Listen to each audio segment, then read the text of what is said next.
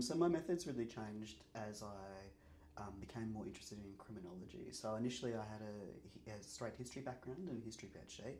That was my training, and then once I went to Griffith Uni 6 years ago, I was a member of a criminology department.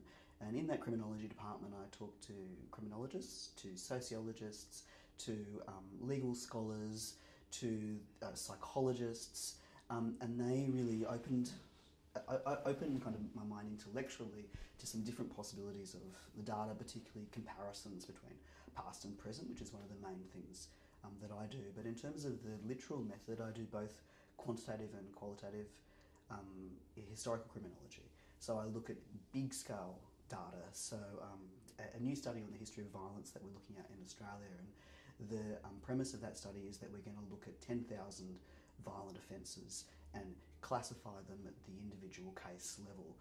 So what that means is that for each one of those 10,000 cases, we're going to look at all the available materials on that case. So we might look at police gazette materials that have information on offenders, some information on victims. They often have information on the amount of time spent in prison, a whole range of other data kind of level information.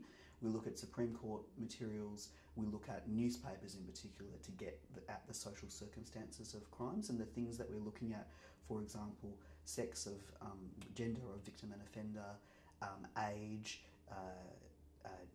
like ethnic status, indigenous status.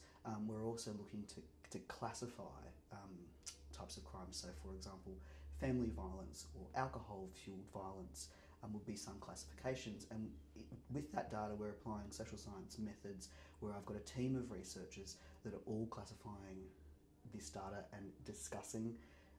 They're classifying it in the same way and then discussing amongst themselves problems in classification. And the idea is that you create replicable data that would be classified that same way by anyone doing that, and consistent data over those 10,000 cases. So that particular method is using historical data but applying a social science research method onto it.